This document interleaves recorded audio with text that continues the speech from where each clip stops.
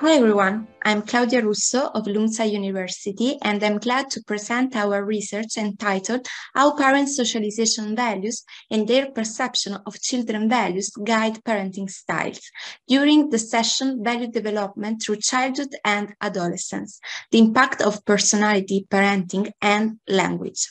The research has been carried out in collaboration with Daniela Barni, Ioana Zagran, and Francesca Dagnoni. The present study aims to respond to a relevant research question, that is, are fathers' and mothers' socialization values and their perception of adolescent children's values related to their parenting style? If so, how? So we put values within the parent-child relationship. According to Schwartz's theory of basic human values, we analyze 4 value dimensions that are conservation, openness to change, self-transcendence, and self-enhancement. Parents hold their personal values, which serve as guiding principles in their lives. But they are different from their socialization values, namely those values parents would like their children to endorse, and from their perception of children's personal values, which refers to how parents perceive the value their children endorse. Socialization values are different from the parents' personal values because parents may be aware that what is good for them might differ from what is desirable for their children. For example, this could happen because parents recognize that their children are growing up in a social context which differs from the one in which they themselves were raised. Previous research pointed out that both socialization values and the perception of children values play a significant role in the parent-child relationship, especially in the case of adolescent children, because adolescent children assume a more active role in value transmission and internalization processes. Surprisingly, to the best of our knowledge, no studies have examined their relationship with the parenting style. Well, as you know, there are several theories on parenting styles, and many individual and relational factors have been analyzed as predictors of parenting. However, a specific attention on values is missing. According to PAR theory, children need a positive responses from parents in terms of parental acceptance and parental control that guide them in their daily lives. Parental acceptance is the positive extreme of the warmth dimension, while the rejection anchors the other end of this dimension. Parental acceptance is marked by love, support, comfort, and all the positive expression of caring. On the other side, parental control refers to how parents place restrictions or limits on children's behavior and the extent to which these restrictions are enforced.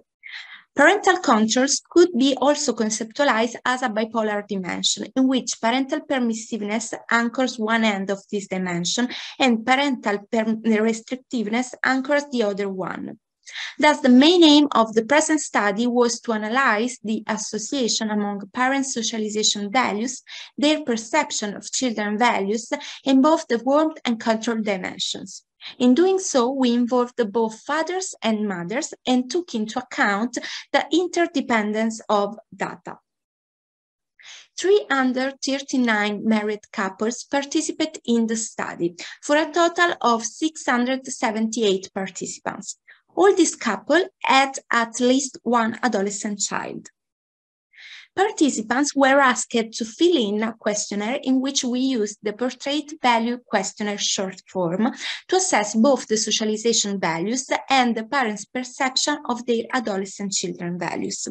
To measure socialization values, we asked parents to rate the extent to which they would like their child to respond to each item.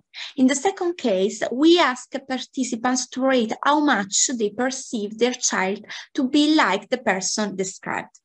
Moreover, to assess the parenting style, we used the subscale of warmth and control from the Parental Acceptance Rejection Control Questionnaire.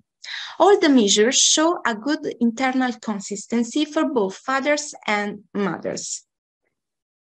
After describing the data and performing the omnibus test of distinguishability, we performed the actor-partner interdependence model to analyze the association among parents' values and parenting styles, also controlling for adolescent sex. APIM allowed to distinguish the actor and the partner effect. The first one, namely the actor effect, is the effect of a parent's values on his, her, warmth, and control. In contrast, the partner effect is the effect of a parent's values on his or her partner's warmth and control. Taking a look at the results, we can notice that there is an equal value hierarchy for the desired child and the perceived one. Parents would like a child who gives more importance to self-transcendence values and less importance to self-enhancement values. This is the APIM path diagram. The blue arrows indicated the actor effect, while the red arrows indicated the partner effect. In this slide, we summarize the significant APIM effect. Parent socialization values and perception of child values explain a larger portion of variance in the case of warmth rather than control for both fathers and mothers. Socialization values are overall more related to parenting style than parents' perception of child values. We can notice more actor effect rather than partner effect, mainly involving self-transcendence and self-enhancement values. However, two partner effects rise, one on fathers and one for mothers, involving conservation values. So, to reply to our research question, yes, both parent socialization values and their perception of adolescent children values are related to parenting style, even if socialization values play a stronger role than the perceived values. It's interesting to note that socialization values, to some extent, represent the educational goals that parents would like to achieve with their children. Therefore, it's the desired child more than the perceived one to guide fathers and mothers' parenting styles. Moreover, there is a stronger actor effect compared to partner effect. That is, parenting style mainly depends on oneself and rather than on partner. However, partner effect arise in the case of conservation values. Conservation is a value dimension that has a strong impact on couple relationships because it involves aspects such as religion, political orientation, view of marriage, and we can add the view of parenting. It is so pervasive to be the only value to affect the partner parenting dimensions, warmth in the case of fathers and control in the case of mother. Interestingly, these are the parenting dimensions less socially defined, respectively for fathers and mothers, against which the partner effect is strongest. These findings lead to the possibility of developing and strengthening parenting value-based intervention, where both parents are involved to increase their awareness of their mutual influence and the importance of their socialization values. In this kind of intervention, it would be helpful to point out the importance of one's own and partner's conservation values, the role of self-transcendence values in promoting authoritative parenting styles, especially for mothers, and finally to highlight that self-enhancement values that promote independence in children may sometimes lead to a laissez-faire parental approach.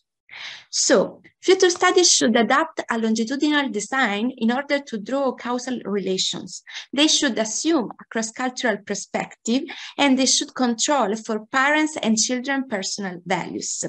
Finally, it would be desirable to keep on to consider the interdependence of family relationship. To sum up, the take-home message is to keep on studying